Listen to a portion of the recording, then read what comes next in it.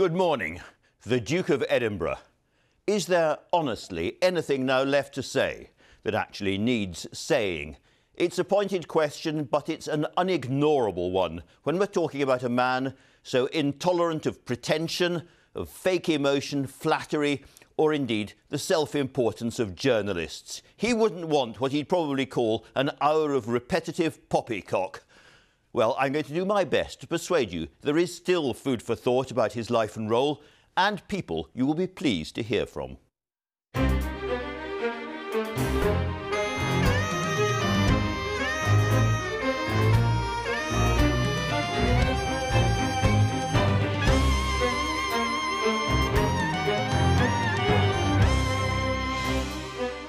I'm joined today by someone who was able to cast an insider's eye on the role Prince Philip played within both family and constitution, the former Prime Minister Sir John Major.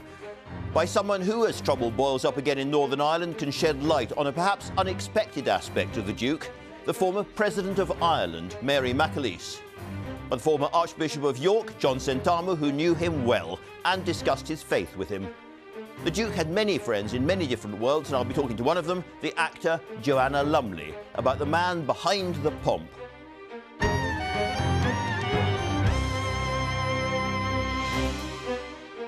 There is other news, of course. Tomorrow is a big day in the easing of coronavirus restrictions. We'll be talking about that and a major lobbying scandal with Helen Lewis from The Atlantic and our very own Politics Live presenter, Joe Coburn.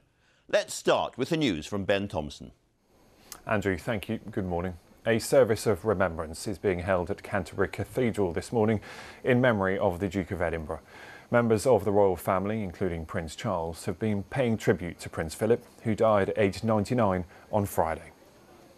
My dear Papa was a very special person who, I think above all else, would have been amazed by the reaction and the touching things that have been said about him. Meanwhile, it's been confirmed the Duke's funeral will take place next Saturday. Due to current coronavirus restrictions, only 30 people, expected to be the Duke's children, grandchildren and other close family, can attend the ceremony at St George's Chapel in Windsor. In other news, there is one day to go until COVID restrictions are relaxed further in England. As of tomorrow, non-essential shops can open, as well as pubs, cafes and restaurants for customers who are seated outdoors. And there was a sensational win for racing and for Rachel Blackmore. She became the first female jockey to win the Grand National, riding 11-to-1 shot, Minella Times. That's all the news from me for now. The next on BBC One is at 1 o'clock. Andrew, back to you. Very many thanks for that. And now today's review of the news. I'm going to go through the front pages in just a moment, but I should explain something. Normally you would expect an array of current politicians, but in the middle of 8 days of national mourning, none of them will come on. Indeed, election campaigning across Scotland, Wales and parts of England is suspended. And so to the front pages. There's been some criticism of broadcasters, including the BBC, for doing too much about the Duke of Edinburgh. But it has to be said, all the papers take the same view. Virtually every single one has nothing else on the front page. There's the Sunday Express. Charles speaking yesterday. Charles, my dear Papa. The Sun on Sunday focuses on the possibility of reconciliation between William and Harry. A lot of people will be talking about that today. Harry to walk behind the coffin with Wills, it says. Meghan, of course, is not coming because she's heavily pregnant. The Mail on Sunday, Charles, my dear Papa was so very special. The Mirror, united in grief. And the Sunday Telegraph, my dear Papa was a very special person. I miss him enormously. There are, however, other stories in the papers. The Observer has a story about virus hotspots around the UK and they're warning of the possibility of a third wave as we unlock. And if you pick up the Sunday Times this morning, that's the first thing you see, Prince Philip, 1921 to 2021. But if you pull that aside, you see their real front page, as it were, and they're leading on this Greensill scandal. David Cameron in deep, deep trouble here, I think. Nutt's email triggers fresh Greensill questions for the ex-Prime Minister. There are always lobbying scandals, but this appears to be a very serious one. And then again, Prince Charles paying tribute to his dear Papa. Joe Coburn, let's just start talking about the royal coverage, the Duke of Edinburgh coverage. It is absolutely everywhere. There's a lot of good writing in all the papers, really, but you've taken the front page of the Mail as your Yes, I mean, point. you mentioned it. As you say, the papers are full of tributes and reflections and the life of the Duke of Edinburgh, as you would expect. But Charles, Prince Charles, saying, "My dear Papa," it's a very poignant and personal tribute from him, particularly as it's been well documented over the years that the relationship between Prince Charles and his father was often complicated and could be strained. I suppose that is normal in many households. What's interesting, if you go into the Telegraph, if we just show you the inside here, as you mentioned, the headline says, "Doctor's orders mean pregnant Duchess of Sussex must stay in the US as Harry flies back." He is indeed flying back, as you mentioned, the Duke of Sussex, unsurprisingly, to be with his family, with the royal family, ahead of Prince Philip, the Duke of Edinburgh's funeral next Saturday, which now has been confirmed. But he will have to adhere to the COVID rules and he will have to self-isolate. And, of course, the limit that you mentioned of 30 people at that funeral means that it will be the royal family and pretty well just them. Boris Johnson, for example, the Prime Minister, will not be attending because he'll obviously want to give up his place. It's interesting that William and Harry will be there together for some considerable time. And a lot of people are wondering, is this the moment they start to reconcile and mend that fractured relationship? Well, it would be a perfect opportunity, won't it? Because they will be united as the rest of their family members in grief and mourning for the Duke of Edinburgh, who was very much, as people will tell from the coverage over the last few days, very much the patriarch of that family from within as such. Now, in terms of what's happening, you mentioned that political campaigning for those very important elections on May the 6th in Scotland, in Wales, in England, mayoral elections, absolutely. Some of them also deferred from last year because of the COVID pandemic. That has been suspended, the campaigning. For how long? Well, actually, there was some discussion about how long, and there was some talk that it could be suspended for a whole week, which would have been pretty unprecedented, but these are unprecedented circumstances. We understand, and we've been told now, that full campaigning will resume on Tuesday. There could be some leafleting after tributes are made in the House of Commons, in the Senate in Wales and in Holyrood, as politicians will be able to pay their own tributes and personal reflections to the Duke of Edinburgh in those respective Houses of Parliament, and perhaps from that point on Monday, some sort of campaigning will resume. Well, returning to the papers, if you're interested in reading more about the Duke of Edinburgh and his life, it's a pretty easy thing to find this morning. Helen Lewis, however, there have been lots of complaints around parts of the country that there's already been too much coverage. The nation no longer seems quite as united about these things as perhaps it once did. Yes, I thought it was interesting the BBC had to set up a sort of template for people to complain about the fact there was too much coverage, suggesting that they had quite a lot of complaints. And I think in the age of, Netflix and streaming services, it was probably the wrong decision editorially to completely shut down BBC Two and run the same programmes as BBC One, to shut down BBC Four for the night. But it was probably the right decision politically. And by that, I mean the fact that annoying a lot of people who wanted to watch the MasterChef final is probably better for the BBC than annoying backbench Tory MPs who would then spend the whole weekend complaining about a lack of respect for the royal family and for Britain. And also those generations who would turn to the BBC for, as it were, old-fashioned, serious royal coverage at a moment like this. Right, and I thought that the BBC, very much did the Duke proud. In moments like this, it has the kind of the access and the production values to be able to provide that. But I think some of the coverage has actually strayed into the syrupy with some things about, a nation in mourning. And it's very hard to see whether or not the nation's in mourning or not, because most of the nation is indoors. So some of those things did feel rather cliched, I thought. Yes. Joe was mentioning there, of course, the pause in politics. We're going to go through a period where we don't see many politicians around doing interviews about anything else. And, of course, there's elections up and down the country. I'm thinking particularly about Scotland, where there's a very, very important election. Do you think there's any likelihood of these events affecting the performance of the SNP? I don't think anything looks like it's going to affect the performance of the SNP, including the launch of a new party by a former SNP leader in Alexander Alba Party. It's a story of extraordinary dominance by the SNP that nothing, as far as polling shows, is denting so far. Right. Let's turn to the big political story we haven't properly mentioned so far, which is the Greensill lobbying story. Joe. Yes, now, the Sunday Times has been pursuing this for weeks now. Yes, and they've got another very, very substantial series of stories. For people who haven't really been following this, and it is a complicated one, just give us the sort of bare bones of it. Yes, if I can just remind people, I mean, the headline here that we are showing you in the Sunday Times, as you say, is David Cameron spent 2 months browbeating Rishi Sunak's officials in the Treasury. This is all about a company called Greensill Capital, which is a privately owned financial services company.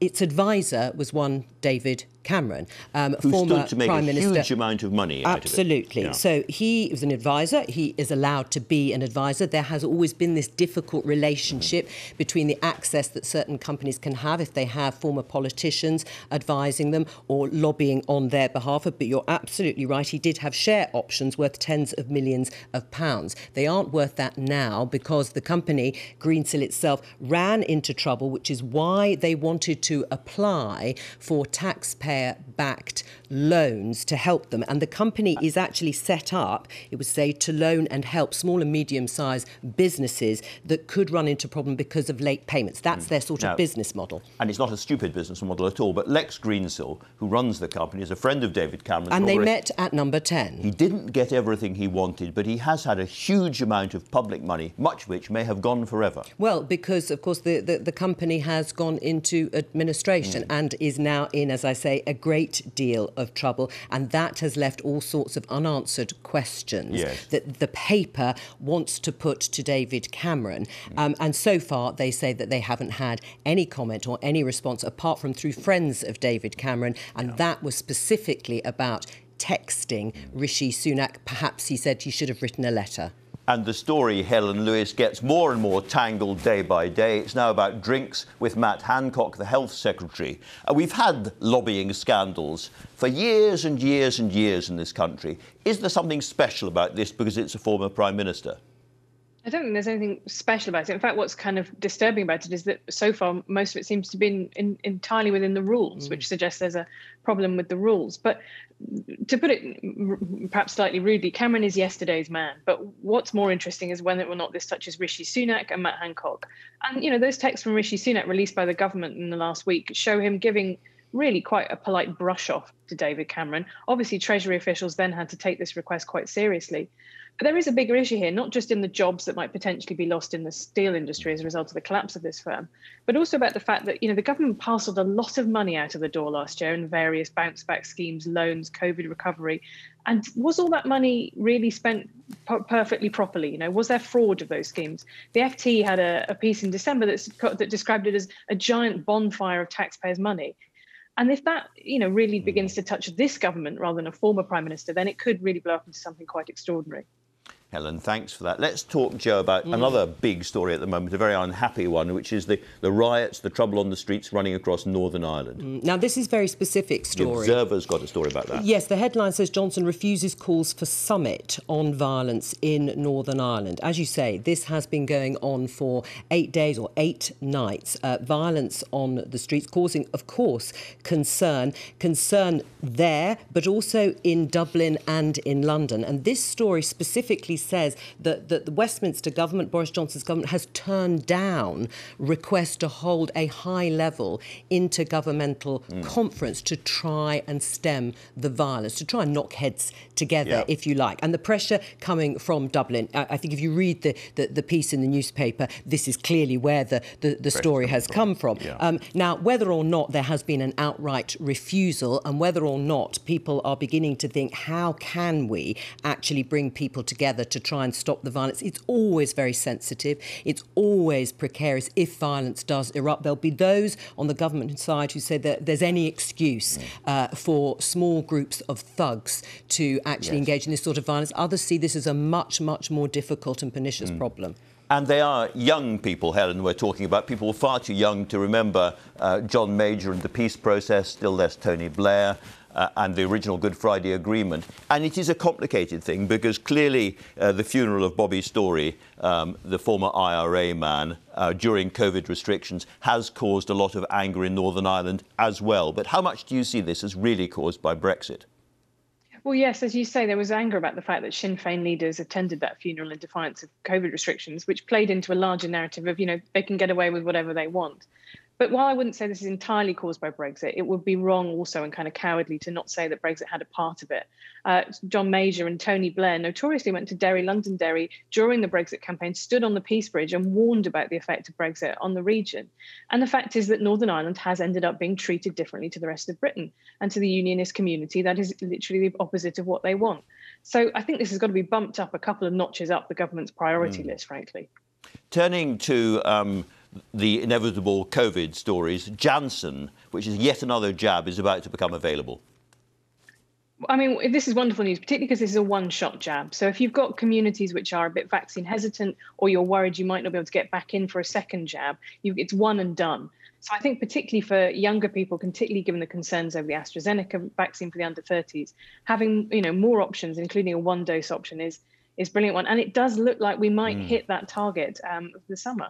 Some good news there. Joe, I mentioned the front page of The Observer a moment ago, talking about worrying hotspots in the Black Country and other parts of it, if we open up too quickly. The flip side of that story, I suppose, is in the Telegraph. Yes, well, here it is, exactly that. Half of people in England live in areas that are COVID-free, and there are 2 maps to help you see exactly where the hotspots are and where they are not. But, of course, logic would suggest that half of people, the other half in England, are living in areas that are not completely COVID-free. So while, again, there'll be these competing pressures that we have seen time and again, tomorrow, we'll talk about in just a moment, is going to be another stage in the unlocking programme in England. The issue here is that if there are hotspots across the country where the levels of infections perhaps aren't coming down as quickly, what is the risk? What is the risk, exactly. And to be clear, we can talk about the detail, but non-essential retail, all shops effectively will be able to open in England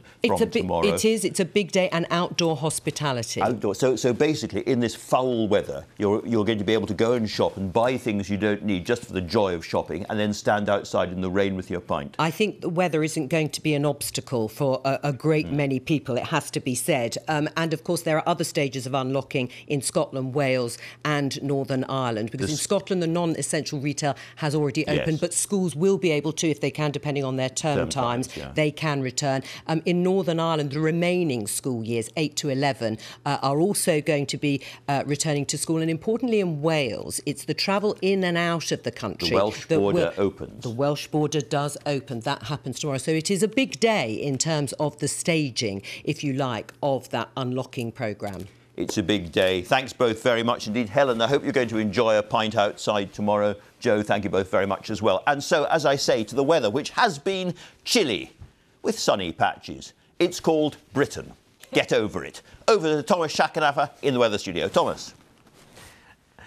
Thank you, Andrew. The weather is certainly chilly out there, and it's going to stay like it over the next few days. For today, it's a case of sunny spells and also wintry showers. And some of us this morning woke up to fresh dusting, even covering of snow. But I think overall we are talking about mostly dry and sunny weather across the UK through the course of this afternoon and indeed into tomorrow.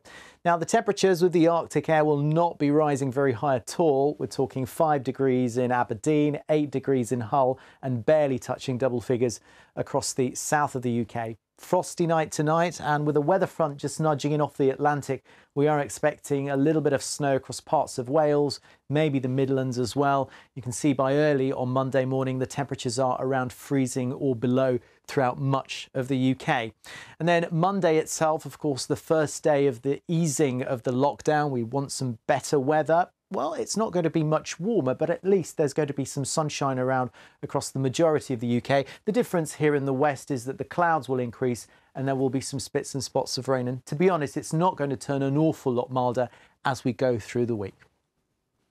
Not fantastic news. Now, it's almost exactly 10 years since the Queen and Prince Philip paid a historic state visit to Ireland, an important moment in the healing process between the two countries, which could have gone badly wrong, but didn't. Mary McAleese was President of Ireland at the time, and I spoke to her just before we came on air about the role of the Duke during that visit. He, of course, accompanied her on the 4 days of that visit, one of the longest state visits we've ever had in Ireland, but also undoubtedly the most historic visit since no British monarch had set foot in the Republic of Ireland in 100 years. And there were all those, there was all that baggage of history to be dealt with. So I don't think certainly neither of them exhibited any nervousness, but you could understand that the security was very high, concerns were high. So he was there, as she has described him in the past, as her rock. But he was also there as, as a character in his own right, a man who had come on a mission as she had come. Both of them had come on this mission in their own right to try and heal history and to ensure that for the future, these two neighbouring islands would be characterised by good neighbourliness. And so he wasn't just there as her company, if you like, her inevitable company. He was also there making a statement. I mean, one of the remarkable things that didn't happen on that visit was, of course, that he subsequently met Deputy First Minister of Northern Ireland, Martin McGuinness, former member of the IRA, and he would probably have met him in Dublin on that visit if Sinn Féin had agreed. We had invited Martin McGuinness to all the events, but Sinn Féin had decided, for their own reasons, not to support the visit and not to be there. And so he was willing even then to meet people who had been so closely associated with the murder of a man who meant so much to him, Lord Mountbatten. Well, of course, Mountbatten was his mentor and in many ways his ersatz father, I suppose, very, very close to him. And despite that murder, I wonder, did the Duke himself, was he really interested in reconciliation and holding out the hand of friendship to the IRA or to Sinn Féin, people who had been the enemies of the British state for so long? I was lucky to have an insight into the desire of both Her Majesty the Queen and Prince Philip for precisely that reconciliation. I was surprised at the extent to which, first of all, they were both very knowledgeable about Irish history, very well read in Irish history, and also very, very up to date on contemporary Irish politics. But the other thing that struck me that day was the fact that I was talking to two people of faith, and it was a faith that demanded of them that they seek reconciliation and forgiveness. This really surprised me. And I don't know why it should have, but it did. And they both gave me to understand that they really wanted to visit Ireland. They wanted it to be part of a process of reconciliation. They saw themselves as people who had a duty to do whatever they could by way of bringing about that reconciliation between neighbours. And so when they came in 2011, it was at the end of a long process. We had the Good Friday Agreement, and there was a long, long political journey to get to the point where we could offer that visit to Her Majesty the Queen. And of course, when they both came, they were greeted very warmly. Why? Because people recognised in them, in every gesture, in everything they did, and in the speech that the Queen gave, they recognised people who weren't just there as state visitors, but in some ways were on a kind of pilgrimage of reconciliation. A personal pilgrimage. But you had an example when you were talking to him about the slight problem the Duke of Edinburgh award scheme had in Ireland. Yes, in the Republic of Ireland, we have a scheme called Gaisce, the President's Award, which is part of the international award scheme along with the Duke of Edinburgh's award. I think that's one of his great legacies, is that investment in young people.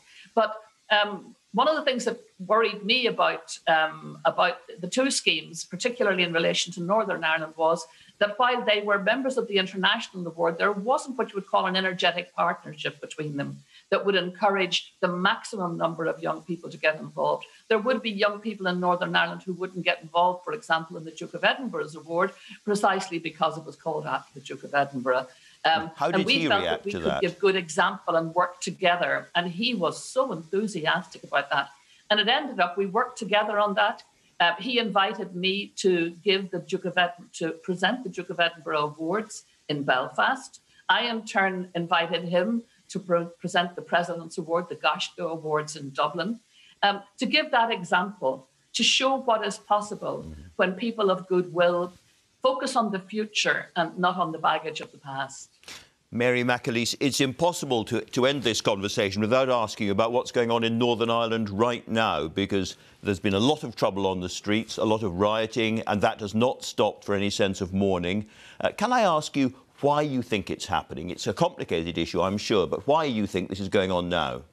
Well, I think there's nothing...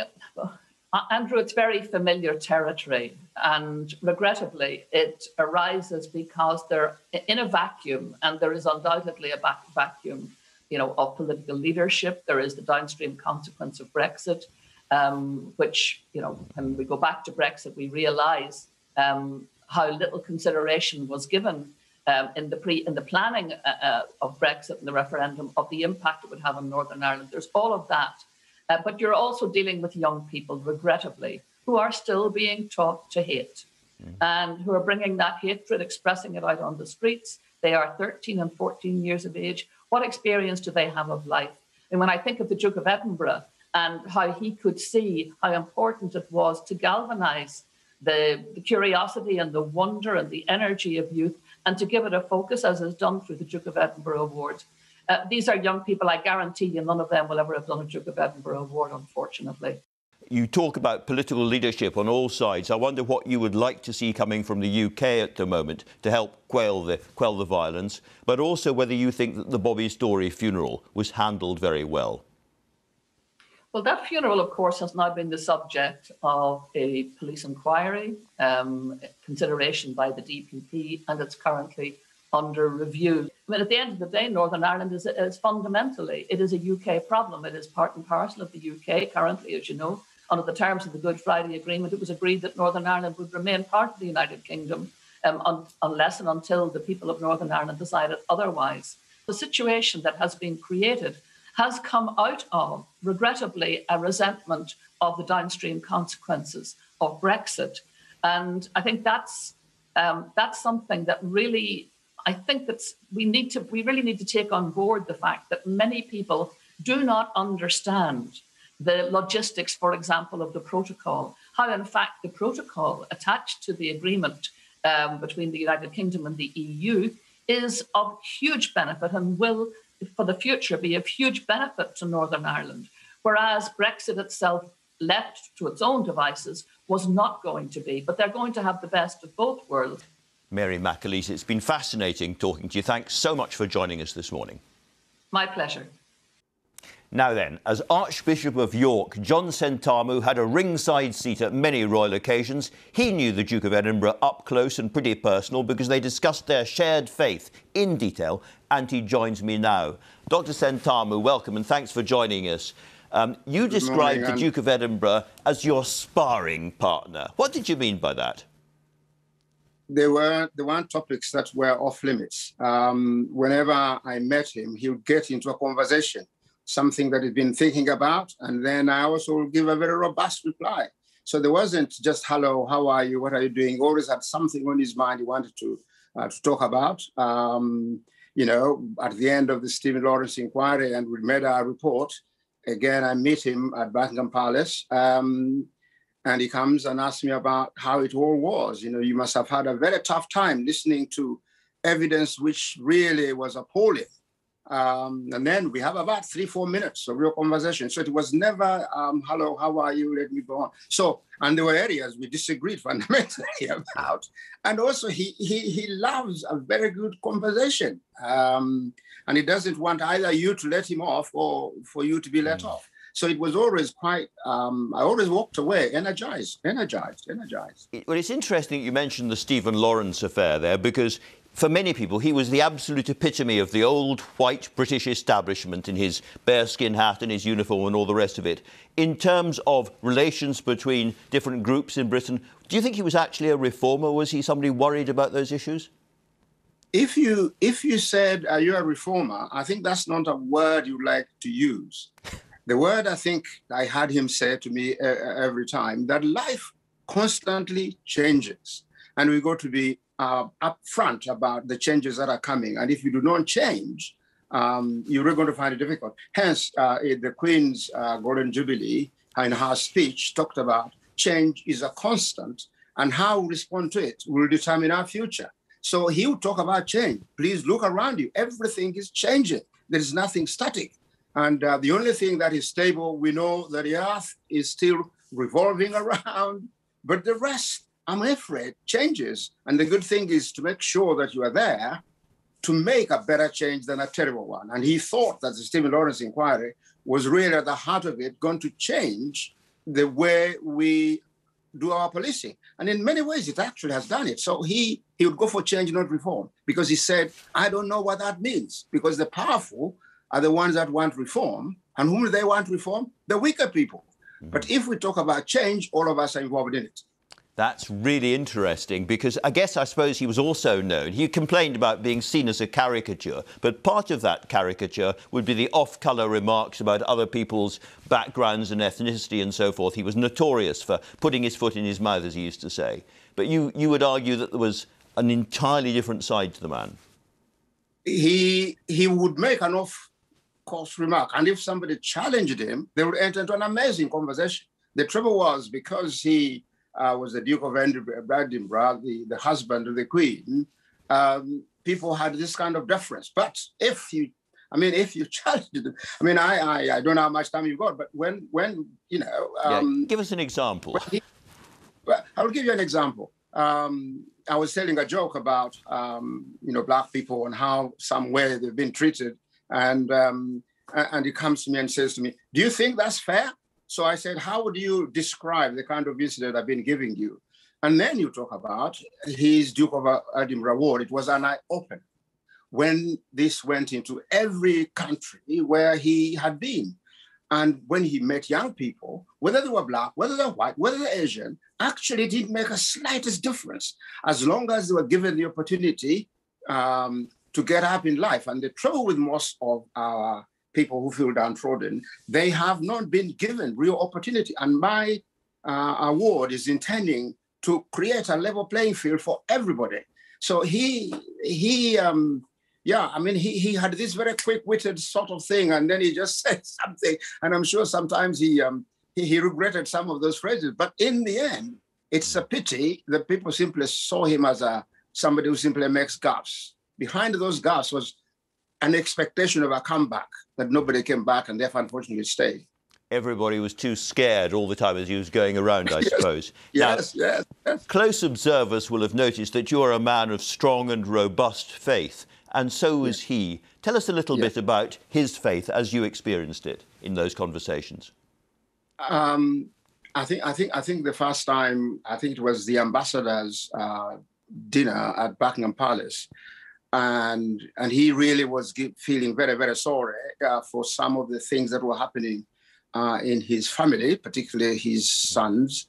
And he said, "You believe, don't you?" I said, "Yes." What would you say to me about the trouble that's happening with all my families? And I said, "Well, Your Royal Highness, you are a family like any other family. And every family goes through good times and bad times. The important thing for me is that you should realize, if people are married, they are not just a couple. There's a third, and that's Jesus Christ. And they should begin to go to Jesus Christ." And then there was this pause. And then he says, "Of course, the Queen and I are so strong in our belief in Christ. And fortunately, my siblings need to be given. Can you begin to pray for them?" And there was I, immediately stopping and saying a prayer.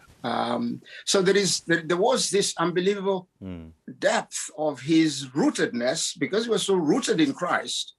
He didn't have any problem in relating to people of other faiths, or those who didn't believe at all, or those who doubted what he was doing, because his feet were so strong, rooted in Christ, rooted in reality, rooted in his family, that actually he could be a free person. And I have not actually met a couple that are so free, and Her Majesty is exactly the same. I mean, I have seen her and I've had audiences with her, and you go away at the end.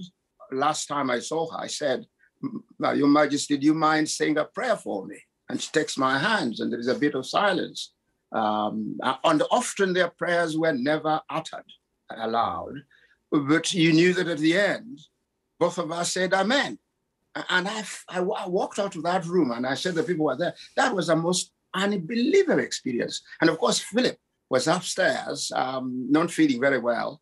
and grumbling about this and the other. And I said, Her Majesty, that means it's actually getting better. Now, of course, it's going to be a very strange funeral service, the one that we're going to see on Saturday. Just 30 or so people there, wearing masks, socially distanced. A lot of people up and down the country will want to express their condolences, their grief, their feelings. How hard is it going to be this time under these restrictions, do you feel? And I think, you see, they restricted their own service to 30 people, trying to keep the guidance. In other words, they're saying we're not different from grief from anybody else. And as many people, in fact, some of them were never even able to go to the burials. This year, the family are going to be present because the rules have been slightly altered.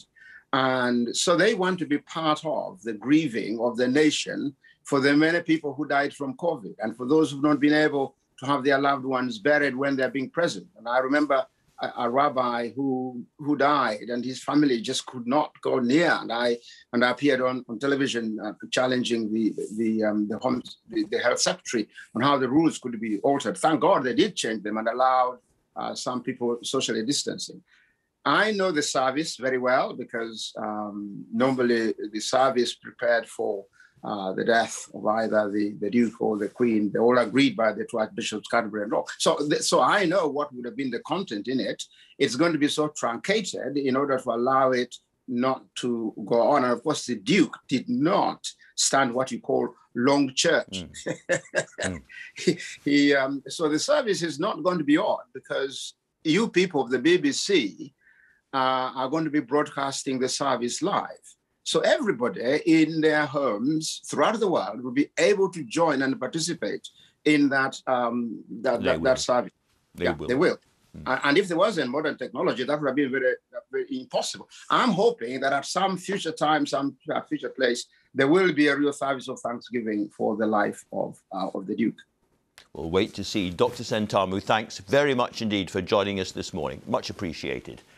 Joanna Lumley, the actor and activist, was also a friend of the Duke of Edinburgh for decades. They shared a close interest in the environment and the welfare of groups such as the Gurkhas. I spoke to her just before we came on air and I asked her, while many people may think of the Duke as being a somewhat cantankerous man, others remember his great sense of humour. So which was it for her? I just really had the great pleasure of being quite often put beside him at dinners or attending some of his charity things. I remember particularly one time when I was in Scotland and I was coming down for a Burma Star event at the Imperial War Museum. And my plane was delayed, and I rushed. And Countess Mountbatten of Burma was there, and they'd arranged on the top steps of that great building. They'd got chairs there, and there was a huge parade going on. And I sneaked up round the side and just got there, creep in. The Duke of Edinburgh was there with his eagle eyes. Andrew, he had an extraordinary way of just suddenly turning and spotting you. Nothing escaped his eagle gaze. And afterwards he said, "You were late." And I said, "I'm sorry, sir, I had to come down from Scotland." And he said, "So did I," forgetting that I'd come on a humble sort of ordinary plane. But however, afterwards at lunch, where I was sitting next door to him, a man on his right had suddenly started to talk about hunting and shooting and fishing and things like this. I think Prince Philip had noticed that I was having a vegetarian meal beside him. And in some extraordinarily subtle way, he turned the conversation quietly, without being rude to the man, right away from that and just talked. He was very kind, you know. I think that's quite often overlooked. He was very funny and very sharp, but very kind. And sensitive and interested in all sorts of things, including the environment, as you are as well. This is a man who actually applauded activism. I've said that you're an actor and an activist, and many people would assume the Duke of Edinburgh would rather look down on activism as a sport, but he didn't. Yes, and I think he liked vigour. He liked get up and go. He didn't like whingers and moaners. He liked people who challenged themselves. And then for the very humble and the very frail and the very nervous, I think he was kind. And just the whole of the Duke of Edinburgh's award is to make people better, see the best of themselves. And I think he did that when talking to people as well. I did a television programme where I interviewed him about his collection of art, his interest in art. And instead of maybe taking me around the great paintings of Buckingham Palace or Windsor Castle, he took me and this tiny film crew to the little cottages that the royal family has at Sandringham, which are just humble little ordinary farm workers' cottages, where he and the royal family go to stop being royal, as it were, which I thought was extraordinarily open and sweet of him to do that. And hanging on the wall, there were all kinds of paintings that Edward Seago and people expected, but also I seem to remember there was Aboriginal art. And I know that he was one of the first people ever to commission Aboriginal art and Inuit artifacts, you know. He had an extraordinary interest, a good painter himself too. Just a very, very broad, everything interested him, particularly stuff that was going on, you know. So I think activism, I think it's rather an odd word because it just means that you're passionate about things. Yeah. I think he admired passion and energy. And the environment in particular? I think so. I mean, when you think how far ahead he was, realising that this perfect world we live in can only be ruined by human beings. Because even if there are natural catastrophes, they recover from it, but they can't really recover from human cruelty and indifference, which is the way we are treating the planet. So he was always interested in those sorts of things. He was invigorating company because you couldn't slop by when you couldn't just get by. You had to be on your toes, listening. And sometimes I suppose it could be a snap remark, but it was only out of interest and impatience and... Yeah, I mean, he could be a little scary. I remember finding him a bit scary. He had that kind of slightly prickly, grumpy side. But I guess a lot of sensitive people have that to protect themselves. Is that how you saw it? Yes. I never sort of analysed it that much because, after all, he was my father's age. You know, he was from a different generation, and we venerated older people so very much. And he and the Queen had been in my life ever since I saw them on the coronation film when I was a child out in Malaya, in Kuala Lumpur, Malaysia as it is now. And so they were sort of massively important and revered figures. So I didn't really, when I was with him, assess him much. But afterwards it struck me that he had maybe quite shy. I think Giles Brandreth said it was a sort of reserve he'd built up around him, maybe from his childhood. Anyway, he was... I don't think he wouldn't have let ordinary people like me into him, but I think he revealed a lot by simply the way he was and the way he talked about things that he was passionate and interested in. We're now mourning him. What about his legacy? How do you think, as someone who knew him, he's going to be remembered, or should be remembered, I should say? Not going to be, but should. Well, I think he actually is going to be remembered for the most extraordinary thing, the Duke of Edinburgh's award scheme, which literally looked at all children and said, anybody can do this, anybody can do this. It doesn't matter what your background is or what your abilities are, what your capabilities are. You can do this and you will come out better and stronger. And all the young all over who I've heard talking about it, and indeed I was part of several of the ceremonies at Buckingham Palace, handing out certificates, you know, the gold, silver and bronze, and meeting the young people there and their proud parents who saw their children blossoming. I think his legacy will be how he changed the minds of young people and made them believe in themselves. That's a very rare and difficult thing to do, and he did it in spades. That's a pretty good legacy. Pretty good legacy. Joanna Lumley, thank you so much for talking to us. Such a pleasure. Thank you, Andrew. 1992 was famously the Queen's annus horribilis, the failure of 3 of her children's marriages and then the fire at Windsor Castle.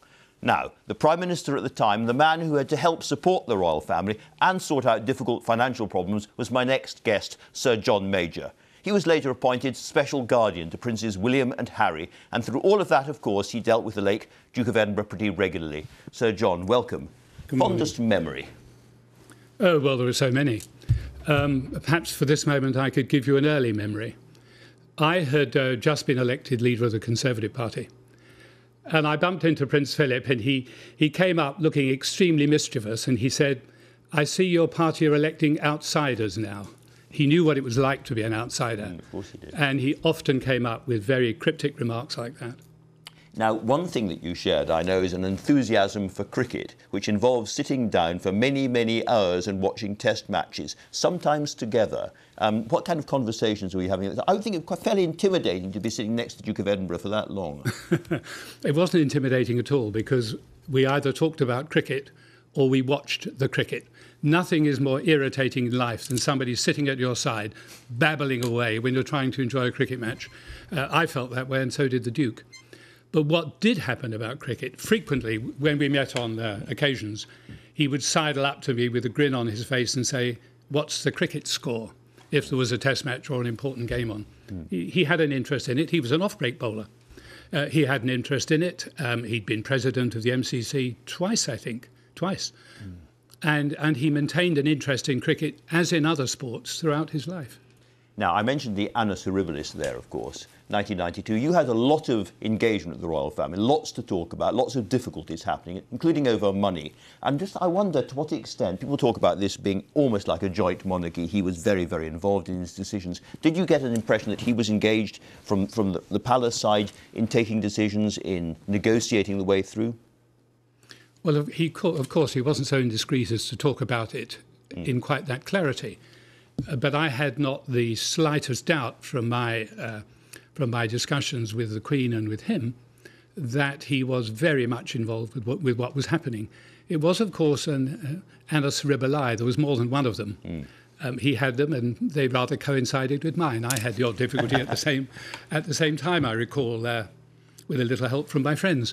And of course, we discussed those issues, and there was no doubt about the depth and concern of Prince Philip for what the monarchy was facing, and in particular the Queen. Now, he was very involved, as you said, in understanding politics, took a close interest in politics. There was a famous moment, I think, in Ghana, when he was asked about the Ghanaian parliament, and he was told there were 200 Ghanaian MPs, and he said something like, I've got it here, he said, "Quite right, that's about the right number. We have 650, and most of them are a complete bloody waste of time." Does that really reflect his view of Parliament, do you think? I'm not sure. You'd have to ask someone who knows him better than I do. I rather agree with him about the number of MPs. I think there are too many, and there are certainly far too many in the Lords. I think that is self-evident. But often those remarks that he made that were regarded as gruff and sometimes caused offence, I think they were remarks to put people at ease more than anything else. It wasn't an attempt to be offensive. He was trying to put people who were nervous at meeting him. If you're meeting the Queen or Prince Philip for the first time, if you're a normal person, you're nervous. And his determination was to put people at ease. And by saying something from left field, something that's a bit anti-establishment, because Parliament is the establishment, of course, that does create a different perception in the mind and eyes of the people who meet him. It relaxes them. And I think that is what he's about. I mean, he often suffered extremely bad headlines and stories as a result of that. And offended people too, presumably. Yeah, indeed. Yeah. But I think that is what he was about. Now, apart from cricket and apart from some of the aspects of politics, what do you think really drove him in terms of his, as it were, broader political passions? What excited him? Well, I think he was excited by things that worked and things that had an element of compassion underneath them. I think that was the driving force for the Duke of Edinburgh's award. It really was a remarkable thing that he began. And of course, it was aimed, not exclusively, it was aimed at all young people. But I think it was particularly aimed at young people who weren't sure they could meet their potential. He wanted to show them that they could meet their potential. Here were things that they could learn to do that perhaps they thought they couldn't do. And if in doing that, it gave them confidence, helped them mark out what their future might be, well, so much the better. And it was amazingly successful. And his compassion for that was absolutely genuine. And of course, it spread, I think, probably far further, far wider, and for far longer than he possibly imagined. But it was indicative of what lay underneath the gruff, the occasional gruff manner. It was the real Philip, I think, who appeared when he pursued that. If there's one phrase that everybody uses about him, he said he was great support to the Queen. But I wonder, what did that actually mean? Well, consider the position the Queen is in. She is the head of state. That is a very lonely position in many ways. There are a limited number of people to whom she can really open her heart, to whom she can really speak with total frankness, to whom she can say things that would be reported by other people and thought to be indelicate.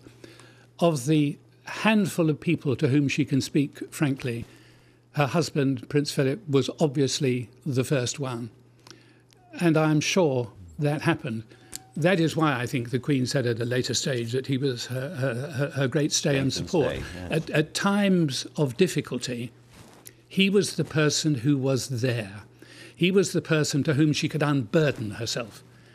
And when you're facing a sea of problems, as she so often was, and sometimes when you're overwhelmed by what has to be done, someone who understands that, someone who can take part of the burden, someone who can share the decision-making, someone who can metaphorically, or in the case of Prince Philip, I think probably literally, put their arms around you and say, it's not as bad as you think, this is what we have to do, this is how we can do it, this is what I think. I think when you talk of him being a great support, that was it. If you saw them at receptions together, the Queen would lead, Prince Philip would be behind, but it would be Prince Philip who would often bring people up to meet the Queen who were too nervous to meet them, to meet her. So in every way, I think he was an astonishing support. Which leads sort of inevitably to the question, how will she manage without him? Well, it will be difficult. There are no doubt millions of people watching this programme who have lost a partner, a spouse. And it is a very lonely time. The Queen and Prince Philip had 73 years of marriage together. That is extraordinary. I can think of no one else who's had a marriage of that length in my experience. So it will be an enormous hole in her life that suddenly Prince Philip isn't there. How will the Queen manage? Well, I think there are several things to say about that. Firstly, I hope she will be given some time and space. I know she is the monarch. I know she has responsibilities, but she has earned the right to have a period of privacy in which to grieve with her family. After that, I think there are two things effectively to say. Firstly, Prince Philip may physically have gone, but she will be in the Queen's mind as clearly as if she were sitting opposite him. She will hear his voice, metaphorically, in her ear. She will know what he will say in certain circumstances. He will still be there in her memory. His loud echo is there still. The echo will be there, and it always will be. It is with very close relationships. And I think after that, the Queen is both a stoic and a remarkable public servant. She will return to her work, but I do hope she's given a little space and a little time and a little freedom to grieve in the way anybody else would wish to do so after having lost their spouse. Let me ask you about him as a father and as a grandfather. You were special guardian for Harry and William during a very difficult time. Tell us a little bit about the support he offered them. Well, I saw more of Prince Charles and the boys than I did of Prince Philip. But of course, he spoke to me about it. And he was deeply concerned to make sure that they were getting proper care. And they were. The first time I went to see Prince Charles in the capacity of guardian ad litem, the two boys were there. They were very young still. If you remember, it was a tragic time in 1997. So they were still quite young. But the affection between Prince Charles and the boys was evident. And so in terms of being a guardian, I had nothing to do with their emotional care. That was in very good hands with their family, and that included Prince Philip. Now, of course, there's been a lot of trouble since then, and there is now a funeral coming where the whole family will be together.